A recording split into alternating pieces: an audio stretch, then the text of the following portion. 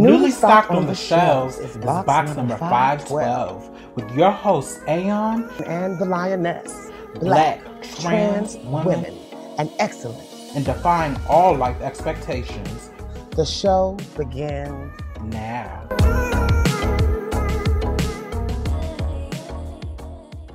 Welcome back to the fourth episode of box number 512 podcast. I am Aeon. And I'm the Lioness. Before we get started, just want a brief reminder that the podcast is now available on Apple Podcasts. So Make sure you search for us for you iPhone users and make sure you subscribe. Also, we're in the process of getting approved for Google Podcasts. So hopefully by the time this episode drops, we're also on Google Podcasts for all of you Android users.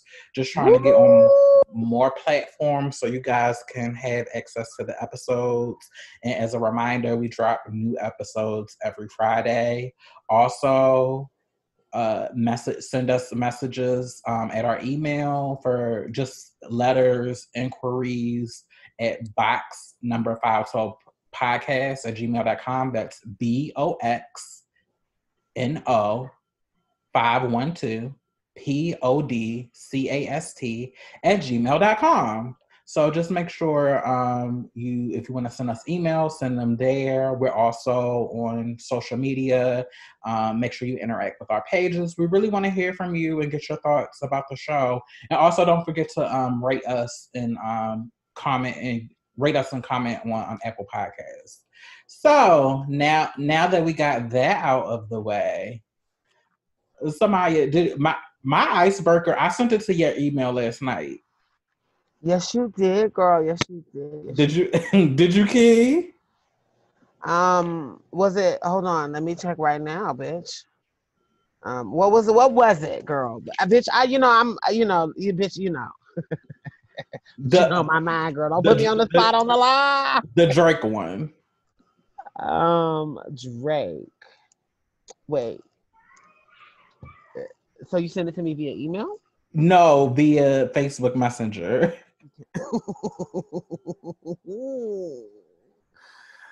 Girl, yes, I'm on the messenger now. So yeah, just scroll up. I sent it in late of night last night. Okay, girl. Let's see. Oh, the joking one with the meme. Is that what it was? Y'all go okay. Funny as fuck. Somebody, what are y'all talking about? Did you get it? Okay, hold on. Y'all going to hell. Oh, what is this? Is it that his son look light skinned?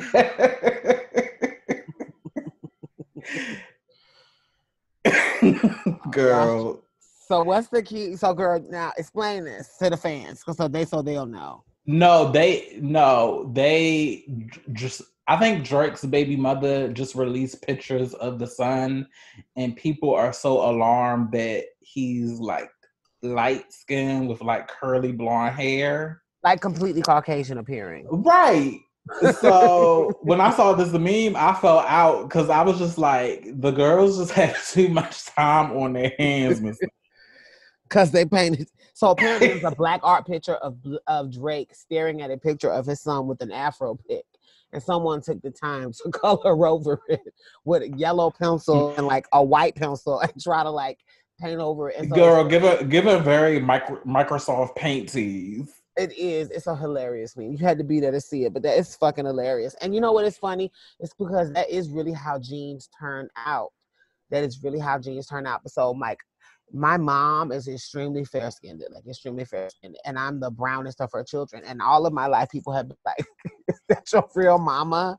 Like, and I'm like, "Yes. Why wouldn't she?" And they're like, and it's very much like, "Oh, girl, well, you look like you might be adopted," because my mom is like, really, really, really fair. And so it's funny because it's a dynamic. I'm from South Carolina. And so, people are really kind of color struck there, as we say. And so it's interesting because that was it's just a phenomenon. So I think that plays out in the internet. Like the idea that this famous black rapper has this completely white ass child. And it's like, okay, But no shade, he is half white, and then the That's what I'm lady saying. is She whole white. right. So I mean, What were they expecting? Right. I mean, Drake is not the darkest black man himself. No, he's not.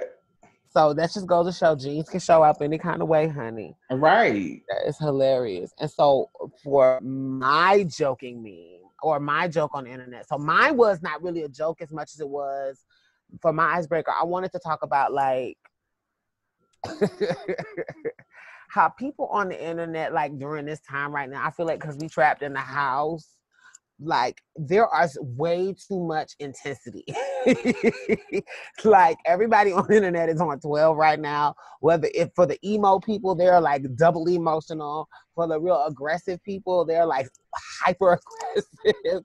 Like for the real deep people, they looking in the deep. I have had people that I have loved dearly get into with me this thing, and then I'd be like, girl, I'm supporting you. And they'd be like, ow, bitch, I thought you wanted to battle. I'm like, no, girl, it's just the virus you being inside. Like, it's really got you aggressive. So I just wanted to, like, point out, like, we are in a time right now where everything on the internet is on 12. And we got to remember, like, humans are social beings. So anytime we're not able to fully move freely and be social, it affects your psyche. And so even for those of us that are the strongest introverts, this is intense, okay? And it's not letting up anytime soon. So I just want to take that quick little moment to acknowledge the shenanigans on the internet of people like really getting into it and like turn it down. Like realize that no one is at their best self right now.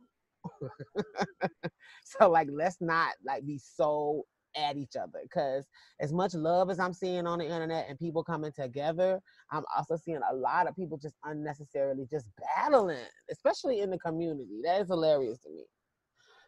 But yeah, speaking of battles, girl, have you been watching RuPaul's Drag Race season 12? Girl, you know I have. And I'm up to date, bitch, on the teas. Okay. So who are your top contenders? I was surprised that Little Miss France went home. I wasn't. Well, let me tell you, I was surprised because I feel like there's some people that should have went home before her. Like no shade, but Miss Pineapple, what was her name? Britta. Ooh, she should have hit it. Yeah, Britta. I don't see Miss Britta. She's doing too much. She's doing the absolute most. And then like it's more of like also too like, bitch, you're actually talented. Like get out of your own way. You know what I'm saying? Like her attitude is worse. Right. She kind of like reminds me of like Alexis Michelle, but worse, because Alexis Michelle from season 9, because Alexis Michelle is also from New York, and she kind of got the delusional at it. But at least with Alexis Michelle, she wasn't trying to take anybody out. It was a key. With Britta, it's like delusional, and you're coming at Aiden. And you're low key using your I'm from the city privilege to judge another bitches. Right. Like you're not, because bottom line is, bitches, the judges are living whether you live or not. So focus on stepping your game up and not on why they're on her. Right. Because bitch, you're not standing out. Even if you think that she's not supposed to be here, you're definitely not standing out, sis. Right. So yeah, that's another tea. So like, what do you think about this Sherry Pie shit, girl? I'm gonna be honest, and it's probably going to be a popular opinion. I don't know if she necessarily should have been disqualified. Wait. Okay, so don't get us shut down, bitch. But explain. No. No, I'm keying, bitch. I'm keying. No, it's a joke. So explain a little more. Okay, so Sherry Pie was disqualified from. You can't leave that out there. Yeah, she was disqualified from season 9 because she was involved in a catfishing situation where she would pose as a casting agent, and she would get these men, really attractive men, to send videos of them engaged in sexual activities to this fake casting director with the promise that they would be put in parts and in like upcoming like movies and productions and stuff. Now, I'm not saying that what she did was right or like, bitch, you tried it. You really tried it. It was really fucked up, but I don't know. It kind of seems like VH1 and the show they kind of went out of their way to cover their ass because they knew the bad press associated with it. But it was like, to me, it wasn't like she like sexually assaulted these individuals.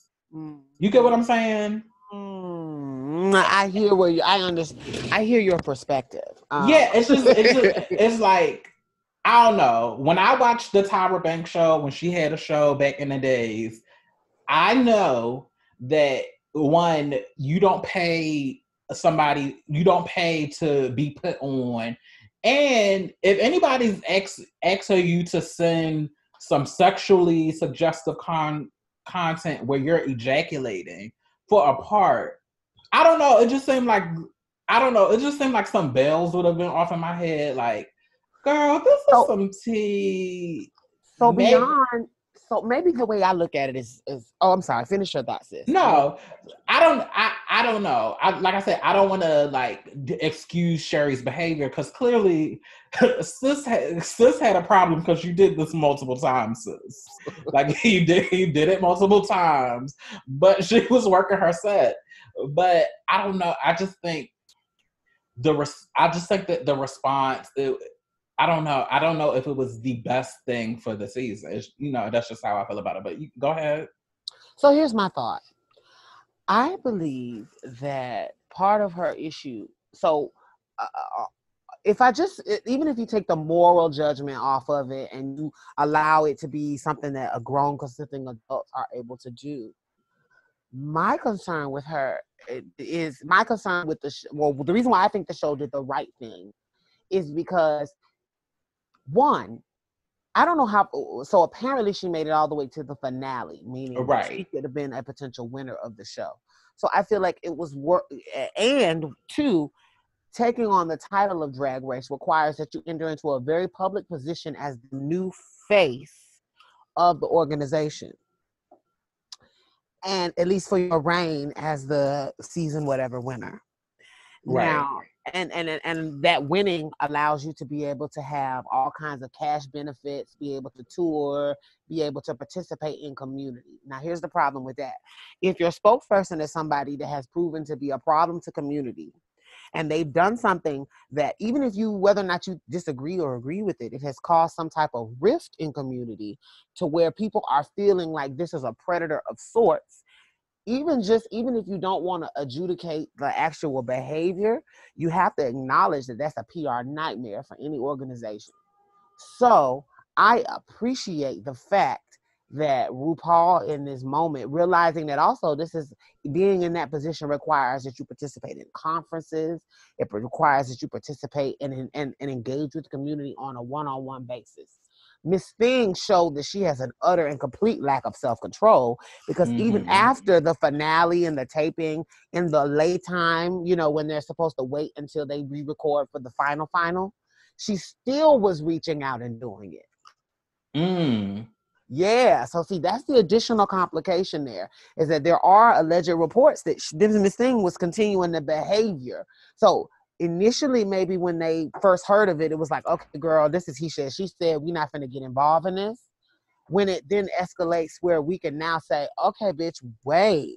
But like this new person that has the information, that has the data, that has all of this, the thread of you reaching out to them, trying to run the stunt, bitch. It's like, okay, now you clearly don't respect where you got in the competition. Right. So that's where I then feel it's important for us to acknowledge, yes, they are consenting adults. And while I don't believe that everything everything. I am one of those people that I do believe that we need to be more as a culture concerned about the actual facts and allowing things to play out before we just cancel people based on one person's word or a public campaign. However, ... in this situation, this is indicative of a pattern of behavior that I think is particularly problematic. And if nothing else, even if I don't judge the behavior, as a businesswoman, as a business person, RuPaul, I respect that he looked at the situation and said, no, ma'am, you won't be a part of my brand. Bitch, I didn't know that she did that during the gap period. Okay, then my perspective, it's like, girl, so you just didn't give a fuck, bitch. You did it, girl. That was your time period to be chill, girl, to atone, to get it together. Very that tease.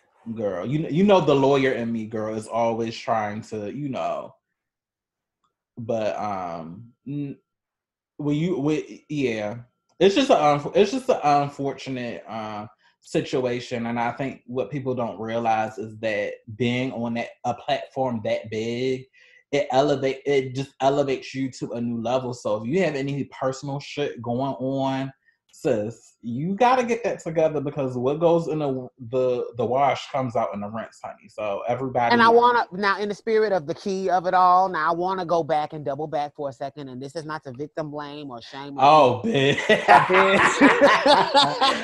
We got to step back for a second and acknowledge that if you're a grown fucking adult, bitch, and somebody's asking you to pull out your genitals on the internet, that's your no-no. 12-year-olds genitals in the ass. That's what caught me up, because I'm like, are we really doing this for roles? Like, I can see if it was. Let me be real. There are 7-year-olds that know what their no-no is. Right. You don't show your no-no to people because that's your private, personal.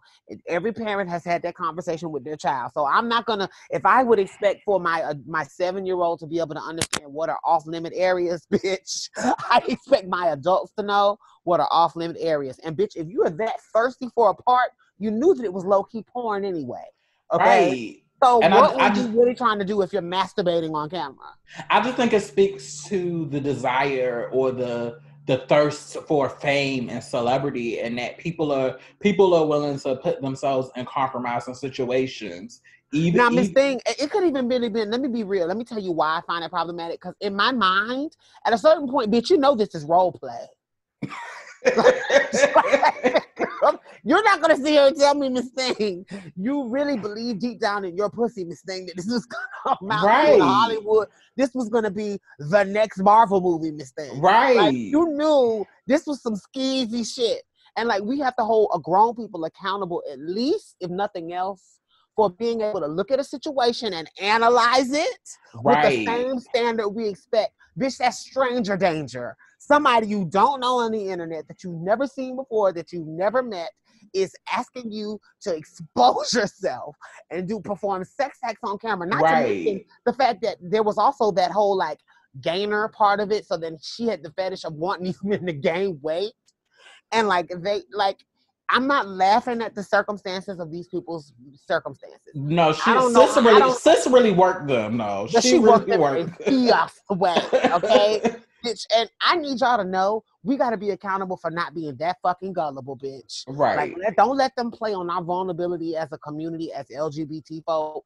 Don't let anyone play on your intelligence while they're playing on your need to want to survive, bitch. Still be a smart bitch while you're trying to get this money. Don't be stupid out here and not really fully, and then not really fully look at the full scope of what you're being asked to perform. Now, on the flip side of it, I applaud Miss RuPaul for knowing when to hold them and when to fold them, bitch. God bless the dead, Kenny Rogers, amen. But she knew when to hold them and when to fold them in this scenario, because bitch, you got to walk away from a hoe that's cunning like that, girl. No, but it's no shade. It's no shade. On a side note, I wish Miss RuPaul took that same approach to racism in the fandom and also in the show that she took with this situation. Because let's unpack that. What role do you think RuPaul should play in addressing racism that does not necessarily have anything to do with her or anything she's trying to put out there? She's putting out a very diverse show with a very diverse cast, and they have their race dynamic. But what role do you think she plays in addressing what the fandom does? She can it's as simple as making a statement that she doesn't condone it. she doesn't. I'm not telling her to take up for specific individuals, but at some point, with you as the face, now I'm not ignorant to the fact that there are other people, behind the machine that are working, but you as the face and you as the Black person facing the show, like at some point you gotta take responsibility for it's just like Beyonce coming on and telling the Beehive, like, look, chill, it's not okay to be sending death threats, it's about setting the tone going forward. And I feel like I want to RuPaul has apologize to the viewers really fast. I do not have corona. I'm coughing because it's allergy season. Oh, girl. Okay. No, but it's all about being responsible and setting the tone. And I just feel like she drops the ball. And no shade, I get this feeling, and I can empathize with it. Her thing is, well, I pulled myself up by the bootstraps and I made it. And no shade, in the 90s, white folks were really the ones checking for her. And in Black communities, people would disrespect RuPaul. So I can only imagine how fierce they were on an interpersonal level. So I kind of get the mentality of why she feels like, oh, well, I did it for myself and I was Black and da da da da da. But it's just like, with age and with wisdom, you would know that that Black people treating you the way they did in the 90s is only a symptom of white supremacy. And we can't hold that against the Black youth that are coming up under us, that are also being crushed by that same system that oppressed you. So I just think as the face, it's okay to set the tone, just like you're doing like little statements before the episodes come on, before every episode, before everything associated with the season. You know that racism is a problem with the show, to the point where Black queens have had to band together and create their own shows due to the persistent and pervasive racism that they experience. So I just wish that her and the team, they kept the same energy with the racism that many queens have talked about that they had with this particular situation. So, and so then it also makes you wonder if it only is an issue when it's a larger public issue as opposed to a real human issue. Does that make sense? Like, what is the reason why you do what you do? But in acknowledging, though, that I also can see the other side of it. So I see how it would be very difficult for someone that is in the business of trying to recruit, trying to produce, trying to maintain, establish, trying to have a road show, trying to do the marketing and branding, trying to control her own brand while being married, while navigating. I could see how someone on that magnitude, who probably does not even, and that's no shade, really manage their social media account, just simply because they have so much to do, and they aren't really necessarily online looking at what people are saying and how things are maneuvering. And also, you want to try to make sure that you are detached enough from the process where you can be objective, right? So then people don't feel like you are getting too involved in things that aren't necessarily related to the brand of the show. The fandom is an important part of the show, and it affects how the queens navigate. And I do believe that the show maybe should be a little more specific in being intentional in making sure people understand we don't play that shit here. Maybe if that is said, that can maybe address the fandom in a more broad way. But I don't think RuPaul herself has necessarily the responsibility to be trying to defend each and every queen, trying to really get involved in the inner queen foolishness. Because at the end of the day, and this is just me being objective as a businesswoman, I can understand the need to allow the machine that you have created to run itself while you are helming the ship and trying to navigate building and expanding your brand and the machine and all of that. And so I do acknowledge, there are some things that now there's another conversation we're going to have in a minute about trans inclusiveness, and I have a whole, and I'm going to have a strong opinion. But as far as this is concerned, I kind of feel like at a certain point, if I were running this business, my first thought would be less is more. My first thought would be let me remove myself in a way, let me carry myself in a particular way where I could maneuver my business without getting caught up in the fray. Because when you're the big guy, you know, those are the people that people actually sue. Mm-hmm. So, like, at the end of the day, these people can battle out on the internet and it means nothing. As soon as RuPaul says one word or uses her influence in some way in a conversation, bitch, this other person now has a real case. So I respect her need to kind of like step back. And I don't want to necessarily like bash somebody for the fandom. I do think she should be maybe just be a little clearer in addressing the fandom and maybe like one of the reunions on like, hey, I know my Black girls in the world are having to go through these unique things. And I know that just exists in general, honey, but we as a people got to do better. And what we won't tolerate is, you know, and maybe that means having moderators on like, you know, the official boards and things, because it does, if you put it out there as the head, people will follow. And so I think maybe she could do it that way, but I don't think she necessarily has a responsibility though. I'll disagree. I feel like, and now am I saying she needs to do it every year? No, but the fact is she has not done it yet.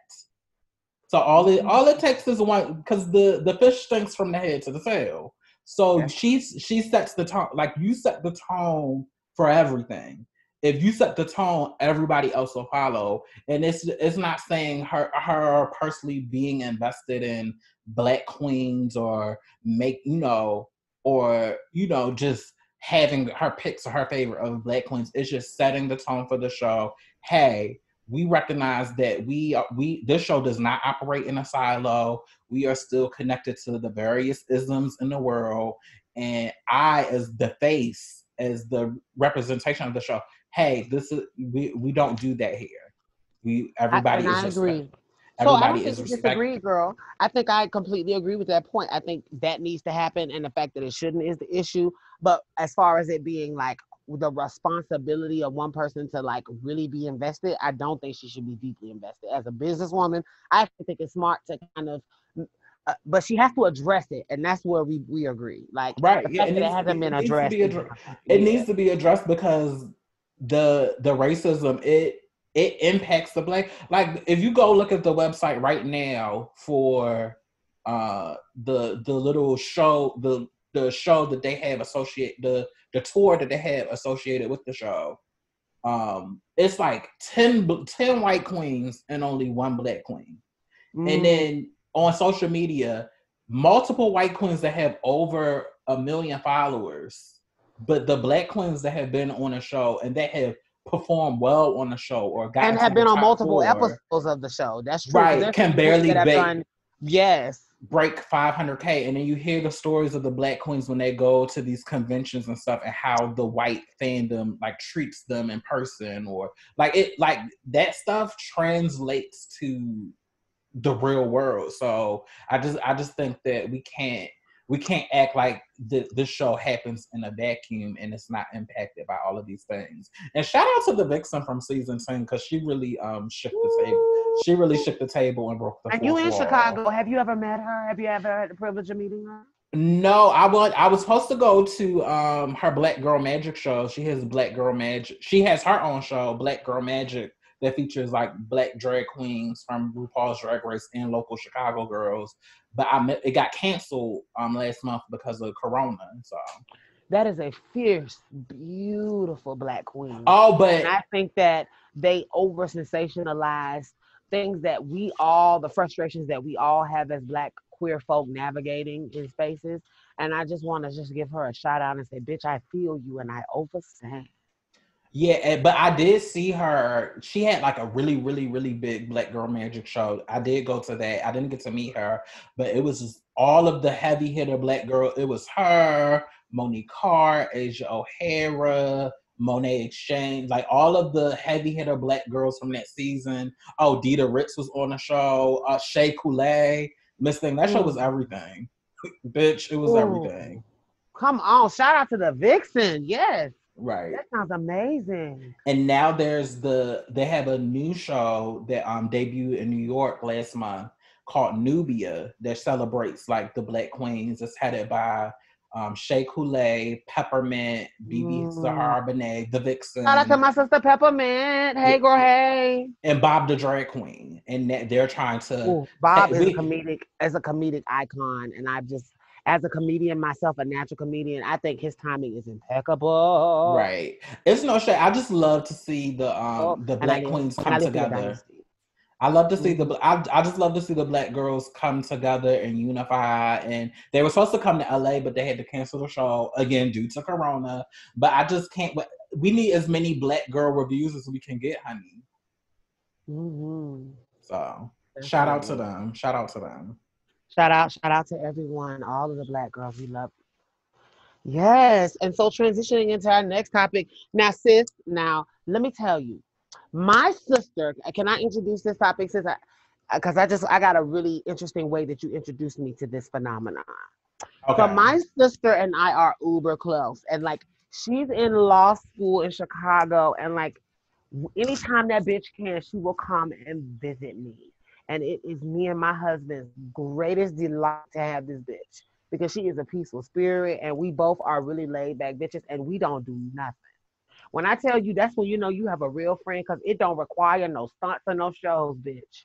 Me and this girl can go to Kroger, do our shopping, and be in the house and this thing, and we could do a week together, and it'd be like a retreat, like just a spiritual retreat. Me and my sister. Anyway, when she comes, she always is introducing me to culture and all kinds of shit. I'm not a real big TV watcher, and I'm not gonna lie and say I'm the greatest, deepest, most technology girl. I do what I do well, but my sister is more exploratory and she's just brilliant in general. So I learn from her. But anyway, when she comes, she introduces me to these things. And one of the things she introduced me to was chasing motherfucking Atlanta, bitch.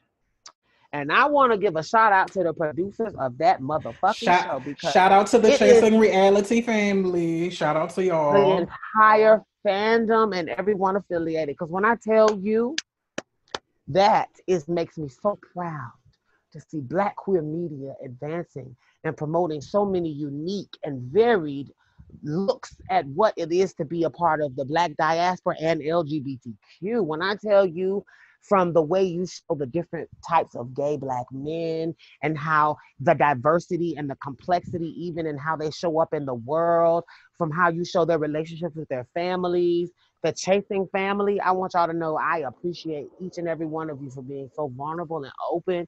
Because when I tell you, my sister showed me that, and at first I was like, girl, this is mess.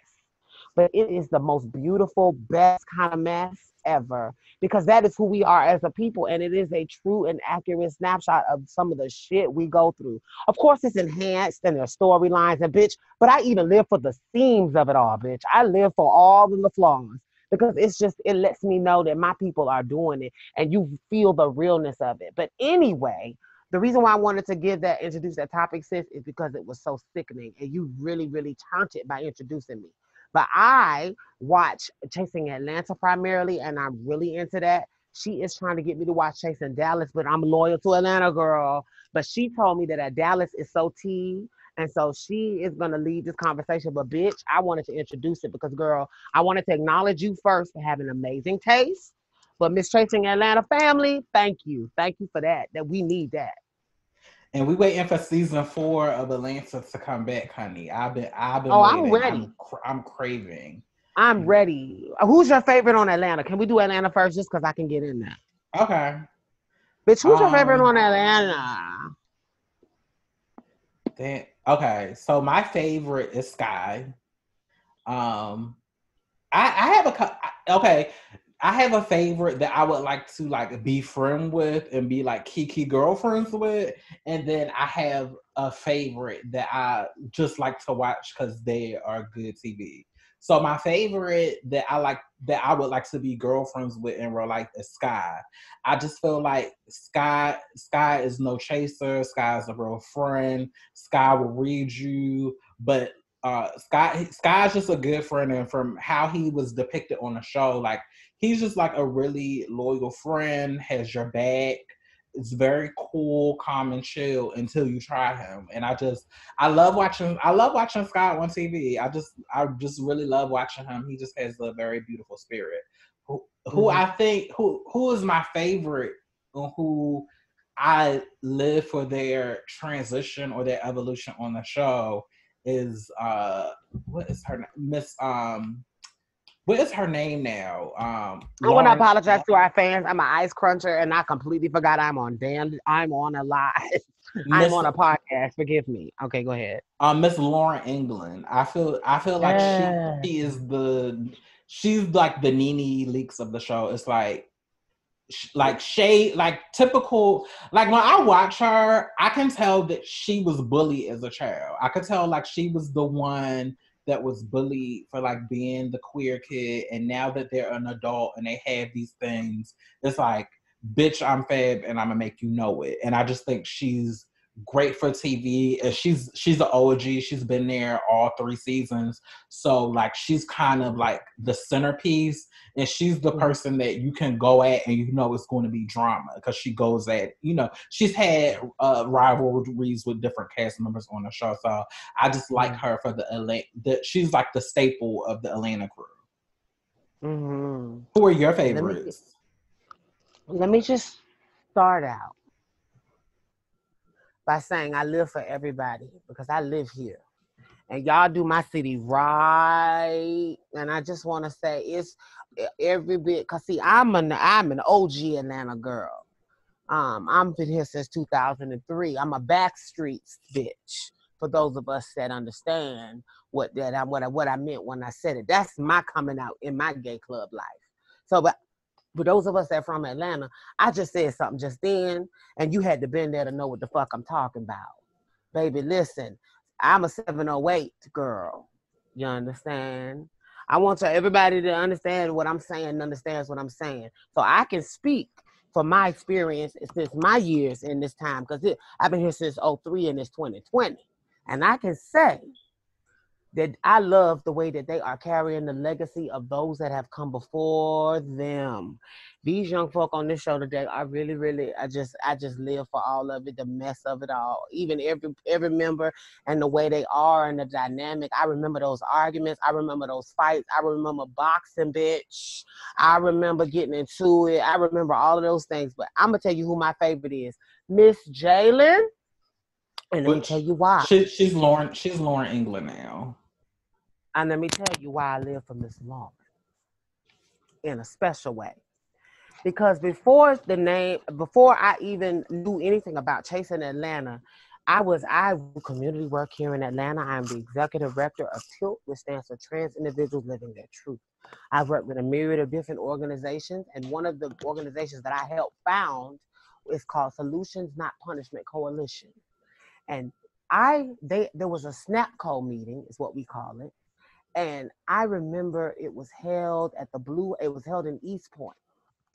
And this beautiful being walked in the building and was just a lady and because I'm from South Carolina, so I can respect a Southern bitch.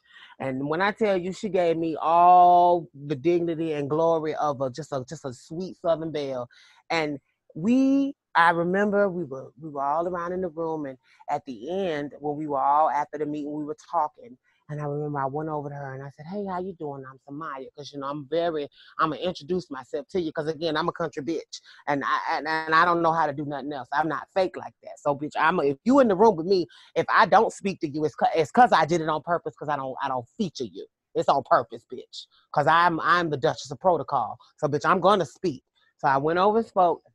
And when I tell you the spirit that came off that young lady was so beautiful to me. And we talked briefly, and there were some things that we exchanged. And it was just a very surface encounter. But in that moment, I remember saying, wow, she's really sweet. And what we talked about, I'm never going to share, and because it was very brief, but it was kind of very intense in that little moment. But I'll tell you what, when I saw her on the show, it was like, oh, now I get to see a little bit more of that little spark I felt. And when I tell you, I just love her and all that she is, and I understand what it is to be a businesswoman trying to come up and do your thing. I understand what it is to have your haters. I understand when your haters have to be your motivators. I understand, and I just think that is amazing to watch. And just watching that person bloom. And Lauren, I want to thank you for your representation on that show. I want to thank for all of the girls on that show. I want to thank even the nemesis bitch. When I tell you, and I can also say this, you know, the young man, I forget, and I don't want to be shady because my Gardini? Bitch, I live for Miss Gardini, honey, and I just spoke to that bitch on a few occasions. So now this is two different experiences. Miss Gardini is everything you see on camera. That's who that bitch is in person. She is not pretending. That is not a game. All the way down to the garments, darling. She is fabulous, and she is a key. And but when I tell you, I always catch Gardini at pageants because my sister, my dear sister, Ebony Sherry, Toya Washington, you know, they have a relationship. And so me and Miss Gardini have carried at my sister table. And Gardini is a big supporter, and I love Gardini's spirit because he loves my sister, bitch. And anybody that love my family, I love. So see, I can look at things from multiple sides. I love Lauren and her walk because I can identify with her as a person. And I love Gardini because Gardini ain't never did me none. And Gardini loves my sister, Toya, my sister Ebony Sherry, and he is a big supporter of Leon Rouge, her brand. And so God bless Gardini, honey. I don't have no beef with him neither. So I will say both sides, bitch, I live for them. So those are my two favorites. Now who don't you see on the show? Oh, and Oliver. I live for her. Okay. That's come on, gray hair bitch. I live for you, girl. Miss Thing. Now that's a bitch, me and her, because I'm a very loquacious bitch. And I also have an amazing vocabulary. And I also know how to dance, read, and throw shade. And I can do it with parenthetical citations, bitch. And I live for another bitch that I see that wields the sword well. And bitch, that hoe can read. And I live for her mouth and her mouthpiece and her carry and all of it. And I respect the hustle. I respect the multiple levels of the branding as a producer, as just a person. Like I see the hustle and I can respect it. So Oliver, Gardini, and Lauren are my favorite. I really didn't care for Oliver. Now I am rational enough I'm not biased enough to say that Oliver doesn't make great TV. I think he makes great TV. I just think if I was to meet him in person, I just don't think I would get along with him. I just don't think our personalities would vibe. But I feel like he does make great TV because he definitely brought it his first season on. And also, I don't know. I can't really say it's anybody that I dislike or shouldn't be on the show. I feel like each season, everybody adds something to the pot. So I just feel like every cast they add something to the pot. I definitely live for the trans representation.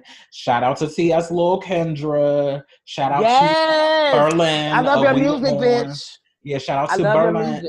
To Berlin of We Were Born. I love Berlin. I don't know. I just really love the show, and I just really love how they are protective of the girls and the image that they put out there on the. I mean, is it messy sometimes?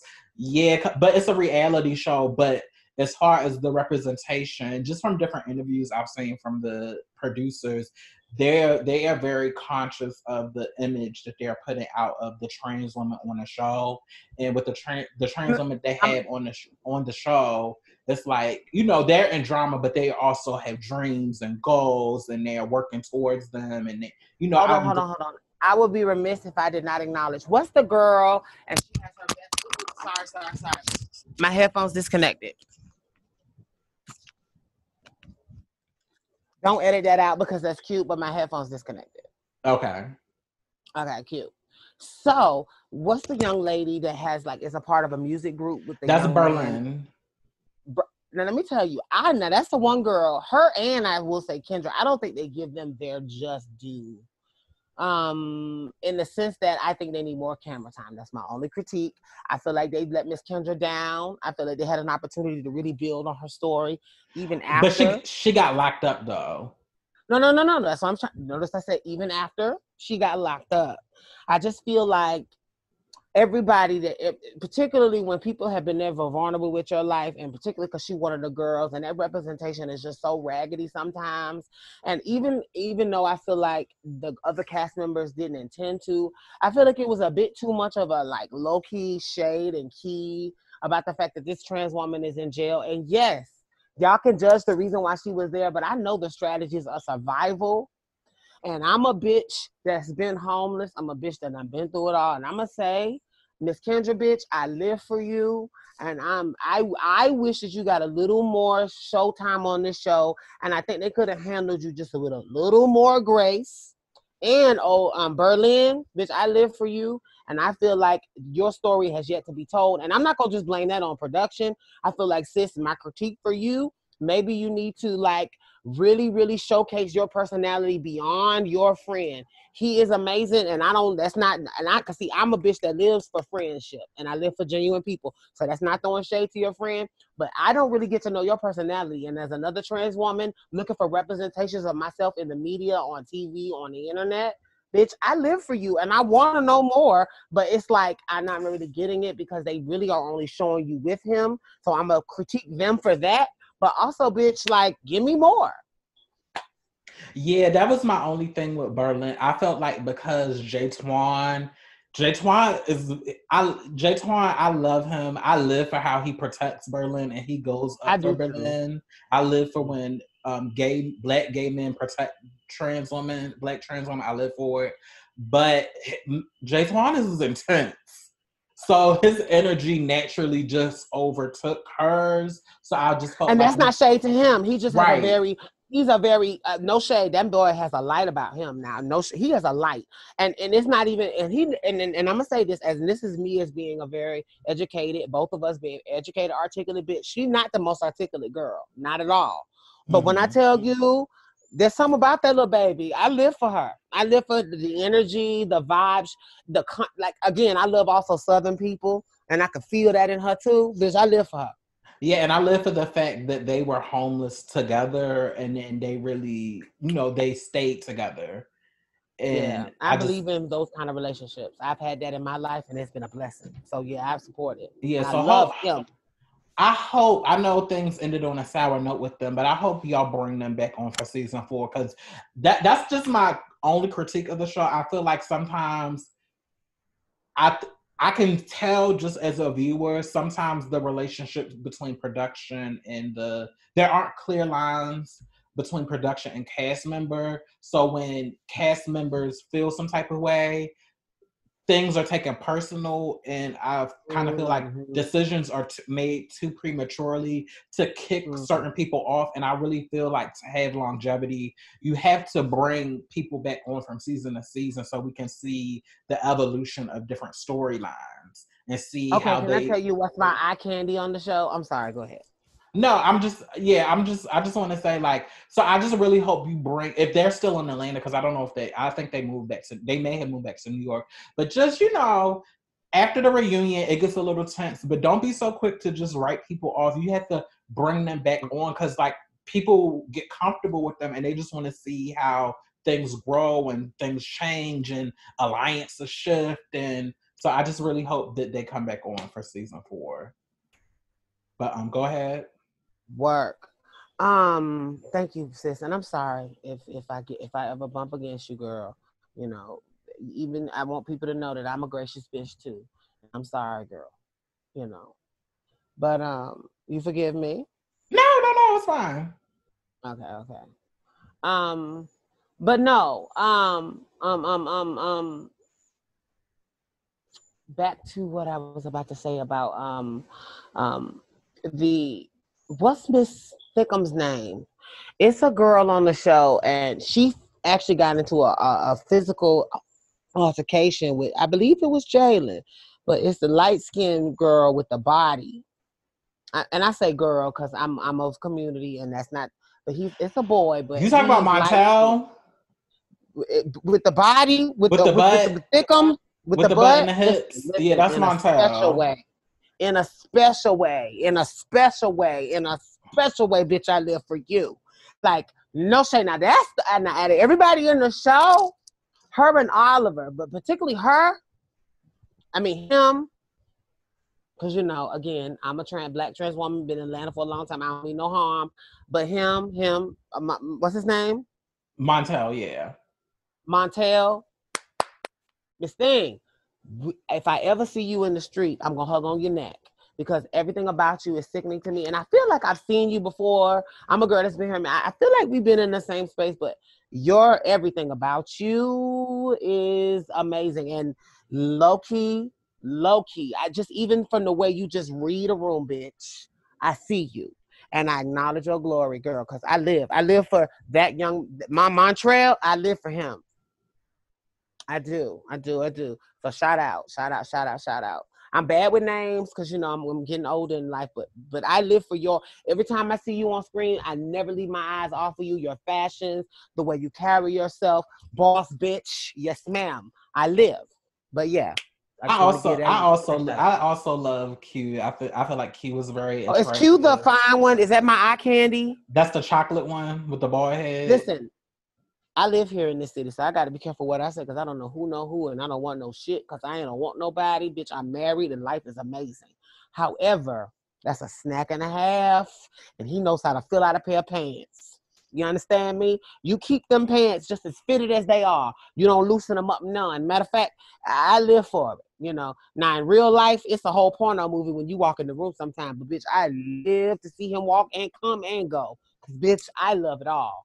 He's that's a very attractive black man. Like when I think of like the prototype, of like what I would think of as like a true African warrior type of nigga. That nigga is fine, gay or not. That's an attractive black man. You can't deny that. That's a fine. No, he was extremely attractive, and he's extremely hardworking and a hustler. So shout out to Q. So let's transition into Chasing Dallas. Have you gotten into Chasing Dallas?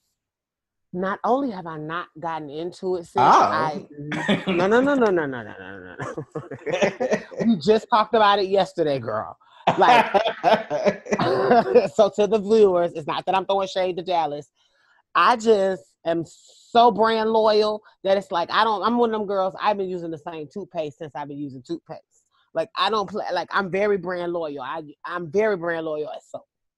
I kind of came into it one way, but because you vouched for me the last time, I'm gonna get into it. But you said just start with the second season because they replaced a lot of folk. Yeah, just start from season 2. Just start from season 2. Because they just was the first season people not interested? Like, was that not a good season? No, the first season was a good season, but you can tell like it was like the testing season. So there were some sound issues, and it wasn't this first season of Dallas wasn't as polished as this season is. And the if you do watch anything from season 1, I would just advise you to watch the season 1 reunion. But season 1, it just like it was cute that they were in another city, but it just wasn't as polished, and the storylines really weren't that fleshed out. And in my opinion, season 2 of Chasing Dallas is like light years better than the first season. Oh, okay. Well, I'm like I said, if it's the same production company, then I live for their product. Yeah, it's still Chasing Reality, but it's headed by Reese G. Shout out to Reese G. And Reese G. I'm also gonna advocate real fast for Maddie to do more reunions. And let me tell you why I live for Maddie. Let me tell you why I live for her doing the reunions. One, I feel like she has the kind of gravitas and she knows how to carry. And I love, believe it or not, no shade.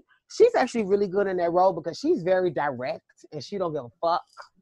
And when people try to get crazy, I love how she'll like let you know, like, bitch, hold on, I'm from Miami too, bitch. Let's not do it. Like, no, they say they can't get her because her prices risen up. So Oh, well, yeah. Shout out to her. Well, let me tell you something. I'm still gonna advocate for a black trans woman to get her coin. Y'all need to come up with some more money to get Maddie back. I feel like you can pay what she worth. Her booking is worth it. She worth it. That bitch is worth it. She is. No shade. Because that reunion be tea with her. Her personality is really, really good in that context because she don't give a fuck and she gonna ask what she want to ask. Right. Amen. Mm-hmm. No, but Chasing Dallas season 2, I have enjoyed it premiered like New Year, like the first week of New Year's. So it's just they're still they're like towards the tail end of their season. It's just a great production, great value. Again, showcasing us, being who we are, not trying to be a typecast. We are just being us, doing us, trying to get to the money, trying to be creatives and do our business. And it's just a lot of that on. And they also have a trans woman on Chasing Dallas. Shout out to Ariel O'Hara, who is Ariel O'Hara. So what's her personality like? Okay, she doesn't have the best. She's not really in a lot of drama. I kind of wish she would give more, but it's her first season. But her storyline really centered around what's the name of that girl that was murdered? The girl that was murdered in Dallas. Malaysia Booker. So her storyline really. She's a friend of Malaysia? Right. I think Malaysia was her niece. So her storyline really centered on that. Well, so shout out to her. I'm sorry for your loss. Yeah, she had an episode, and then T.S. Madison was on an episode because she designs gowns, and she's T.S. Madison's designer now. So she's been design. Well, T.S. Madison dressed lovely, so bitch, if she been designing her clothes, I need to know her number too. Not the crib sis style, but bitch, I can appreciate that kind of talent because we gotta share that love. And she's a trans woman, you say? Yeah, she's a trans woman, and then like a lot of the black girls and the Texas girls that have been on RuPaul's Drag Race, she's designed a lot of that stuff. Yeah, so she's designed for like Kennedy Davenport, Alyssa Edwards, Raja O'Hara, and like other girls that have been on the show that are that come from the Dallas area. Now I'm gonna say Kennedy Davenport. That's a sweet bitch too. I met her in person. She was booked to do a speaking. She was booked to perform, and that bitch. Now let me tell you something. Now that's a bitch you want to book, Kennedy Davenport. If you want to book somebody that's gonna really give you real old school, good old deep down drag and can dance and can entertain and MC, book her because she was emceeing a pageant, or I think she was. I don't know what. But let me tell you something. She not only do she work the room, she was working the lobby. Miss Thing is fierce. And we and her had a good conversation, and I just want to give her that shout out. And we had a one-on-one. I was able to have a good conversation. See, what I love is when I see you on TV. And now let me tell you the real gag with her. I didn't even see her on TV. And I met her before I knew who she was. And so but when I tell you, me and that hoe had a good key and a cackle, and she was really just naturally just a nice person. And when people are genuinely nice people, I like to acknowledge that because we don't give enough credit. And our community in general, the assumption is when you get a little bit of fame or a little bit of attention that you're not good people. You know who else is sweet? Trinity Bonet. That's my niece. That's Toya's daughter. Shout out to Trinity. But anyway, yeah, go ahead, girl. No. I love for Kennedy, and secretly, well, she's my winner for All Star Season 3, but that's another topic. But say that thing. But no, I live for all of them. But no, Chasing Dallas is great. Of course, my favorite on Chasing Dallas is King Kane. King Kane is so sweet, but he is so honey, he can be so shady, but I love King Kane. King Kane is an OG. King Kane was on the first season, and he has been bringing it. He letting the girls have it. I also like Reese G. Reese G is an executive producer and a cast member, which causes a lot of conflict with people on the cast. But I live for Reese G is a business person, and as a business person myself, and as somebody that's real professional, I like the tenacity and I like the drive and just seeing his passion for Chasing Dallas and how it has evolved. And is he like a business person like the way Q is So Reese G he's from Atlanta, and he was like a stylist in Atlanta, and then he moved to Dallas, and he has a production company that produces Chasing Dallas along with Chasing Reality, and then he just released a book called Networking Honey. And he's choosing to be behind the camera or come from behind the camera and be in front now? No, he was already in front of the camera and behind the camera.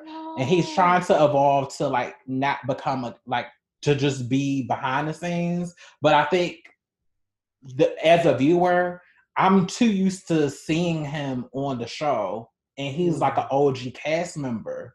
So I'm going to want to see him as the seasons go on. Because now you're invested. You're a personality. So I'm expecting, because you add an energy. So if you just step away, it's just gonna feel weird. But I kind of get what he says, because he says it's hard to do both, and he's very protective of the trans community. He's very aware, and he knows what's going on, and he's really close to the girls. So I just love chasing that. I love the representation, and I love the fact that we are not waiting for mainstream to give us opportunities. We are creating our own opportunities. I love to, especially with Black queer people, because especially the Black mainstream, they shit on us so much, and they take so much from us. They don't give us credit, and it's just great to see us creating our own things and platforms, creating stuff that's on level that could be on TV. But I'm happy that it's on YouTube. So, and I want to acknowledge, even just in general, the black talent that is Issa Rae, because I feel like she's paved a pathway for now for people to look at Blackness in a different way and look at internet content in a different way. Right. And I feel like low key, like now we all can kind of look at a new route to success that does not require that you work for one of these big production companies and grow up through the ranks. Like, you can be a Black creative and navigate a unique path. So I want to give her that shout out, because at least for me, that's my possibility model as a Black woman. But to your point on chasing Atlanta, sis, let me tell you something. I am going to get into this show because you have more than enough sold it. And also, let me say this. I want to piggyback on something you just said. I just want to just give a shout out to just the glory that is the fact that you told me about this one. The fact that let me say this. One, the fact that this content is out there and that it impacted us in a way. We're not being paid. We're not being sponsored. We have never, other than the connections that we already talked about, we haven't even really ever been around these people ever in our life. What is amazing is that they put out a content that has struck us in a special way that we want to take time on our platform to support that type of content in the media. And I just want to say, the critiques and all the things we said are in love. And those people that we didn't mention, is not that we don't dislike you, but I want to say that Chasing Dallas sounds like it's going to be a good follow-up to Chasing Atlanta, and a good little guilty pleasure for me, because I just love seeing representations. And I think this is being done, even if it's not done perfectly, even if it's not the best in the world. I love seeing the evolution of my people. And I love seeing their gifts manifest and these characters develop, and even watching these people grow, like Jalen turning into Lauren, like just that journey of watching this being that I had this one brief encounter with, and just seeing how, just in general, even though I know that that's an edited version of a person, just watching the tenacity. Just to know that at the end of the day, I can walk in a room and know that nobody sees it for me, and yet still I rise, and yet still like air, I rise. This thing, I live for her. And so I just want to thank you for introducing me to this series. And before we move on, I just want to give you that props, because that's tea for me. Shout out to Chasing Atlanta, and I will be watching Dallas. And shout out to the other LGBT reality shows doing their thing. Shout out to the Come Up Atlanta, the Come Up New York. Shout out to the Circle NYC. Hey, Nunu. And shout out to G Status ATL Hustle. Y'all are trying it with the second season. I don't know what's going on, but y'all need to, like, the girls have literally been waiting since like last October. Y'all are trying it. But shout out to y'all. I know we didn't discuss this in the production meeting, but I have a really quick question. What do you think about the show on? I saw a clip on YouTube, and first I saw a commercial, and then I saw a clip on YouTube on Vice for a show involving Black trans women, and it looks like they're having like conversations in lingerie. Have you seen that show? I think it's something about the house, or something about a house. Are you talking about My House? Is it that what it is? And Oh, it's that was like no, that was I know what you're talking about from. That was from so there was a show on Vice called My House, and it documented the ballroom scene now. And that particular scene you were talking about in that episode, the trans woman had like a party for themselves, and they all came dressed in oh, sexy you know what? lingerie. Say no more, girl. We can move on. Okay, Out of context, I completely didn't understand what that was going on, and that's why yeah. I asked for clarity. Yeah, girl. Okay, so shout out to my sisters. I appreciate y'all having conversation. It makes sense now. We can move on. We were going to talk about the Black trans representation. So while we appreciate this in Atlanta, right? Like we know that we exist in a world where the representations of us are happening. Now, see, now this is the sickening part about it, sis.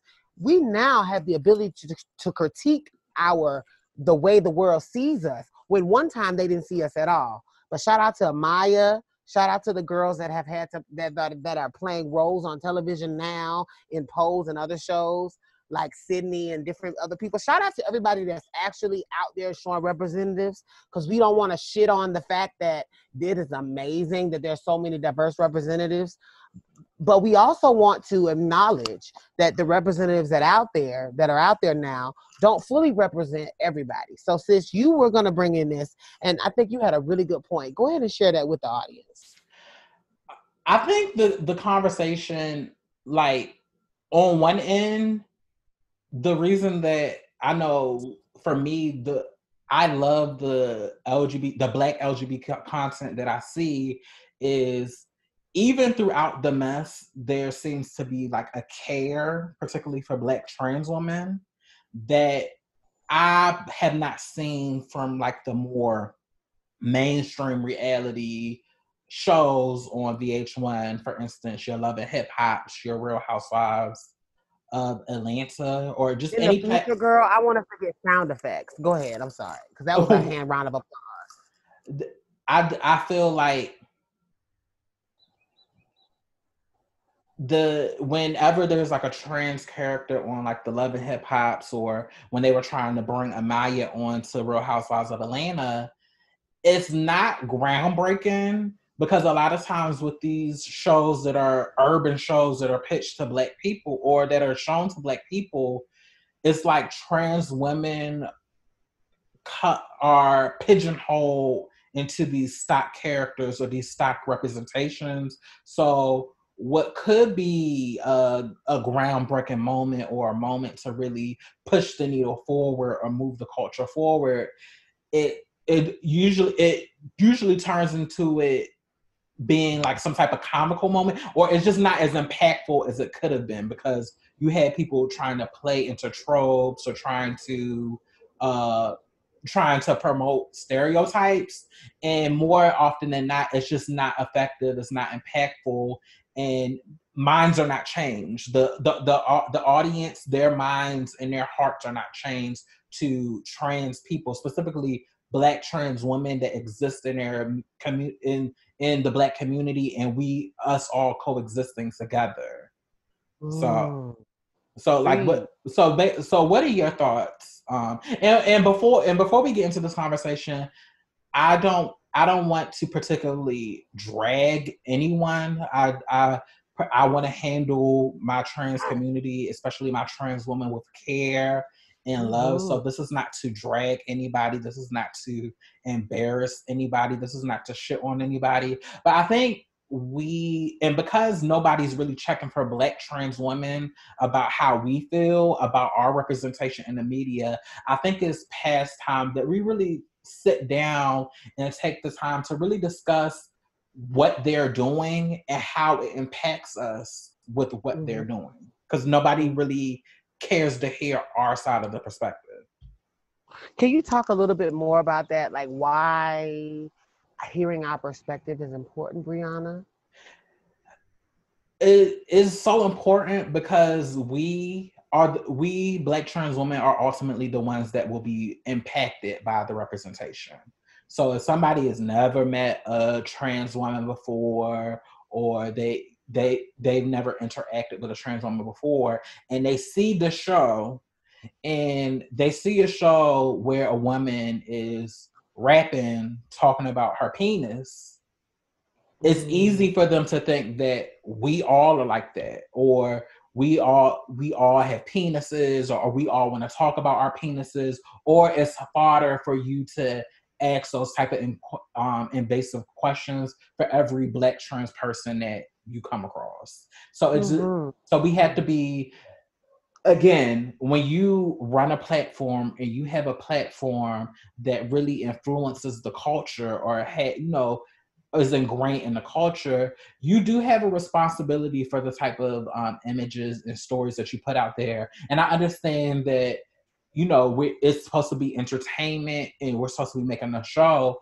but these stories and these narratives, they impact real people that are just navigating life and trying to survive and trying to have positive interactions with people and not be harmed by perceptions and stereotypes that are perpetuated about Black trans women.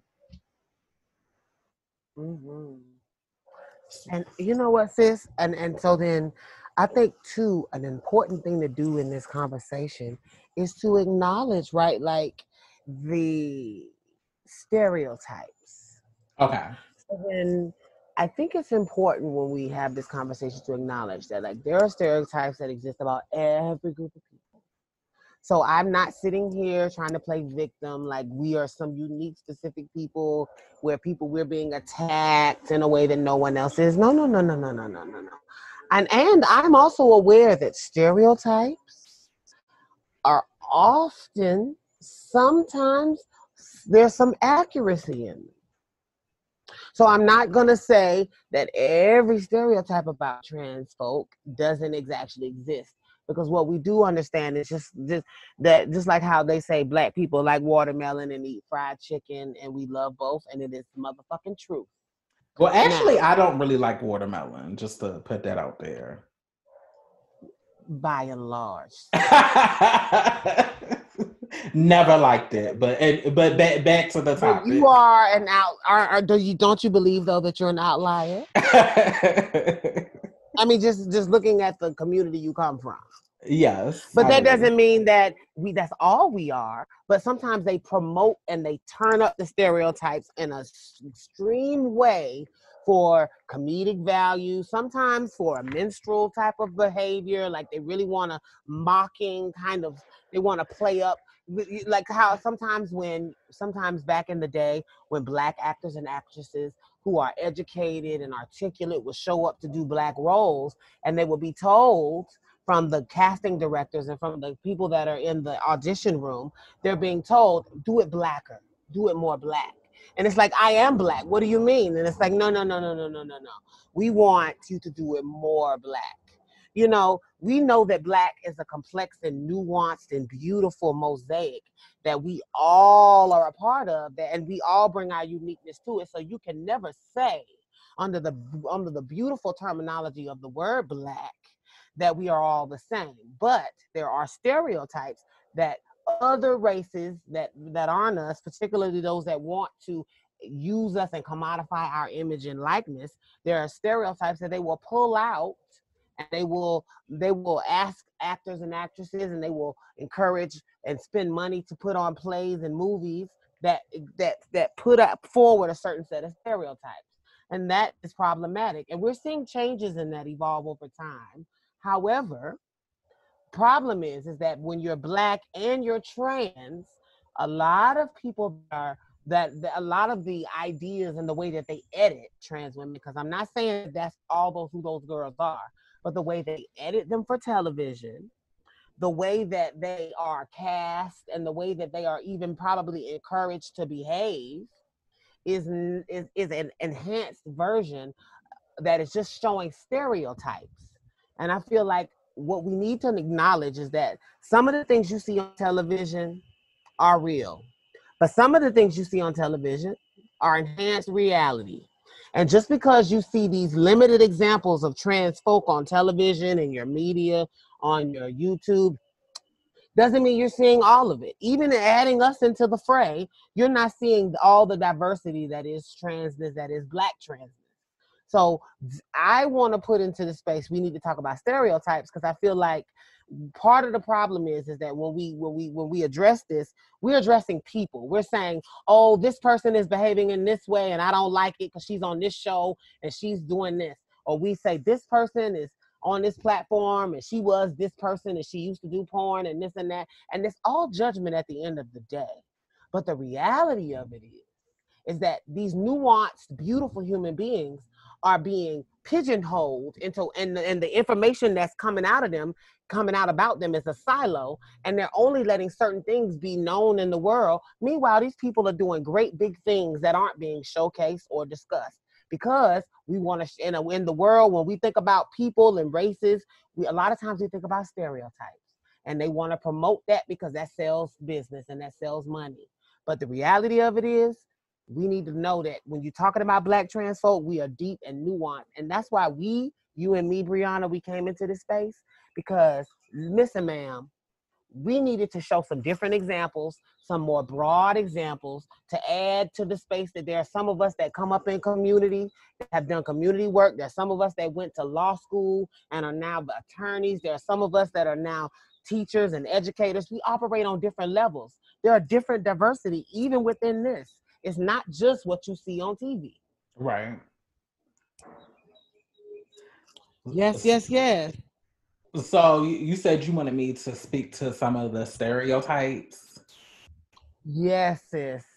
What are some of the stereotypes? Because the reason why I asked Brianna to speak to this is because I think that Brianna has a very clear way of articulating things. I think in a very direct way that people can receive.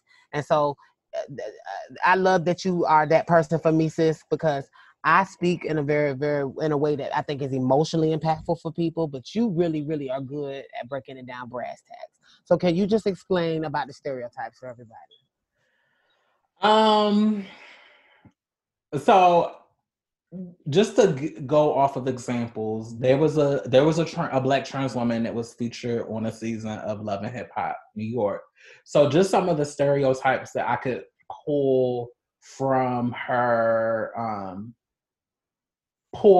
appearance on the show. The main one that really sticks out for me is that trans women need help or need to be pulled up by cis women. Like trans it's like trans women are just these Jezebels that have no direction, and it takes this cis woman to pull them up by the bootstraps and show them how to be a woman in order for them to be accepted. Like that was one that really stuck out to me and kind of concerned me during her time on there. Another one, it was they kind of really pushing the stereotype of all trans women need or want to have gender confirmation surgery, because it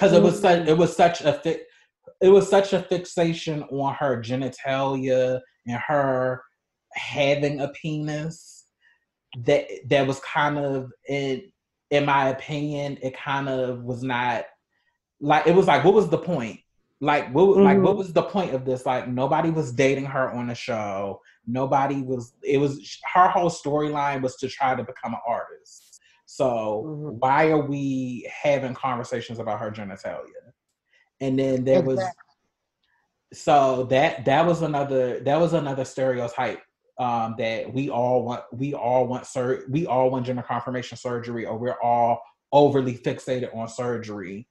Now, onto that point, I think that needs to be a breakout, sis. What do you think? I think that's a whole separate conversation, and I would love to we can definitely circle back to that on another conversation. But anyway, girl, what were you saying?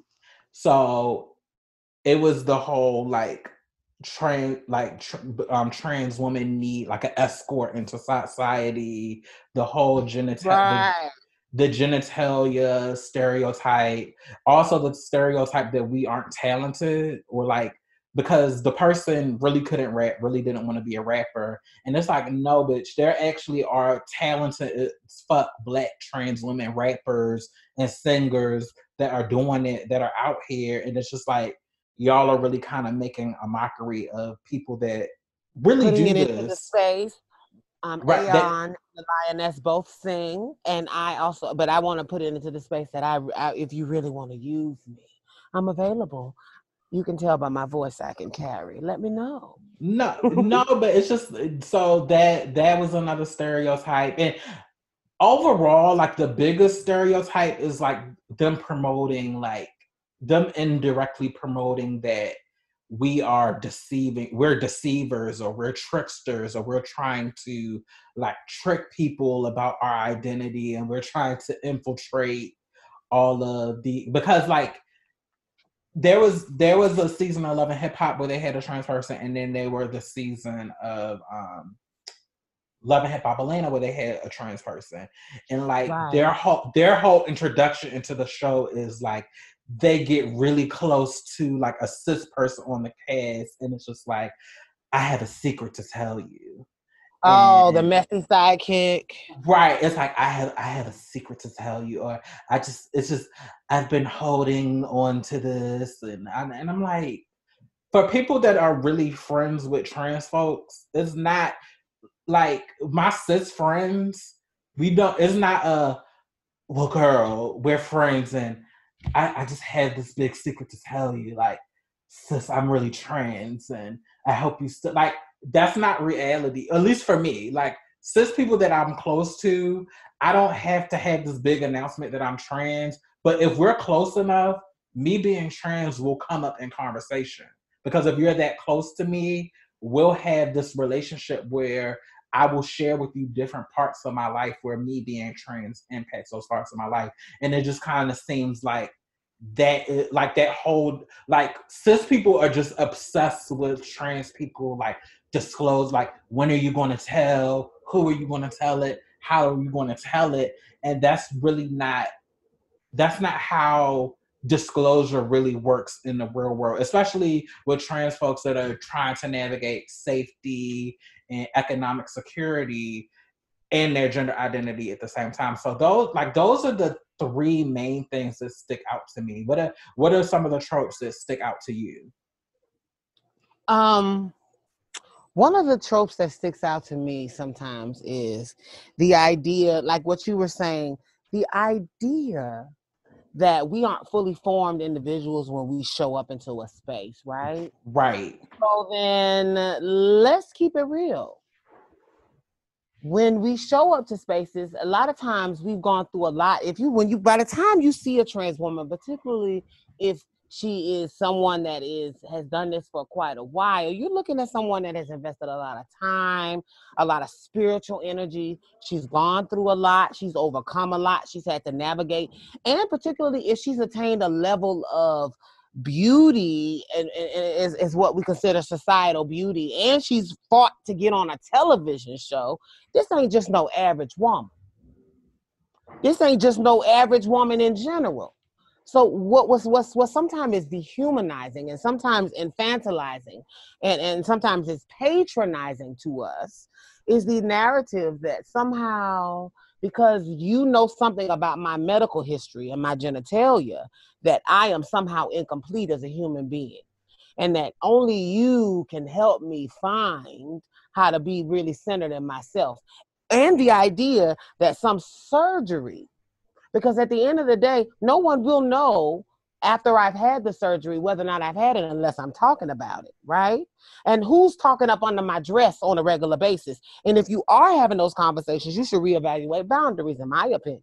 But my point is, to respectfully digress, my point is you need to remember that sometimes when I see on these shows, when cis folk are processing our experience, they process it through the physical part, because that's the part that they can see, not realizing that we're fully formed spiritual beings that often have had to overcome a lot to be who we are. So we are spiritual beings that are also tried and true. We sparkle like diamonds because we've undergone a lot of pressure over a lot of time. And I think that's underestimated. So when we show up in the space, you see this woman and you think, oh, she's trans, bless her heart. And that's the Right.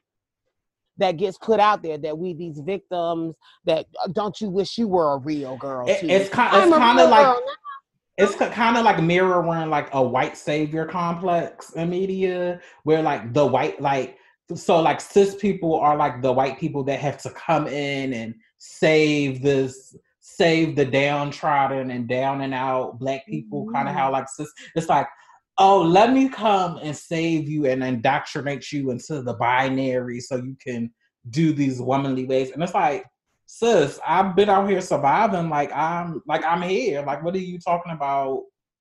I need to Right.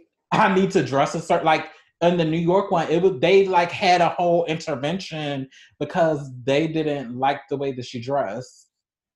Mm-hmm. Yeah, and like the idea, then that's and now mind you, let's process this, right? This woman has gone through obvious physical transformation to the point where she has had to fundraise and actually go through a process that required that she invest in a lot of medical care. She may or may not have undergone different surgeries to be who she is. And you mean to tell me you think that this woman doesn't know what she's trying to do? You think she's not aware of the image that she's trying to put out there? Like the fact that even if you disagree with it, maybe it could have been handled in a different way where you're talking more about how to better improve your brand. But it comes off sometimes the way they talk to, and I want to speak her name in this moment to give her the shine, Sydney Starr. Right. I think that the way that they talk about my sister Sydney and them, it's patronizing. It is very much like she's not a fully formed human being. Now, I don't necessarily even, and this is speaking to Sister Sydney, I think that she could, because that bitch mug fits, and her body is over, and her countenance is beautiful. And I think that if she just covered up just a smidger digit, and this is me enforcing my down south respectability politics, and you can say fuck me if you feel it, girl. But I think that your anointing makes room for you, regardless of what you have on. And that if you only covered up just a little bit, bitch, your mug leaves men to desire what else is there. You don't have to do much. You're not an ugly girl. So for me, that's my only critique of her. But that's not I'm just giving that as a fan because she on TV. But I just don't like the way they handle her. They could handle that conversation in a way that doesn't make it seem like you're not a real girl. You need to listen to the real girls because they can help you be a better bitch. Because you right now are ratchet and nothing. And sometimes she plays into that, I think, in a way that I think is unhealthy by some of the behavior she engages on the show. But I know that's editing, so I'm not stupid enough to believe that that's just who she really is. However, I just want to say from what I see, I think she could dig a little deeper to she's seen in a better way herself, advocate for herself. And I just think the harmful thing about it is these shows have these trans people who are already in a vulnerable situation, being the only trans person on the show, come on here, do the most, not really give them anything to humanize them or give them some type of storyline. And then after the season is done, we don't hear anything else for them. So it was like, what did you really get out of this on the back end? Especially now as you're trying to diversify your image or take your career to the next level, when this show should have been the opportunity or the vehicle to do that.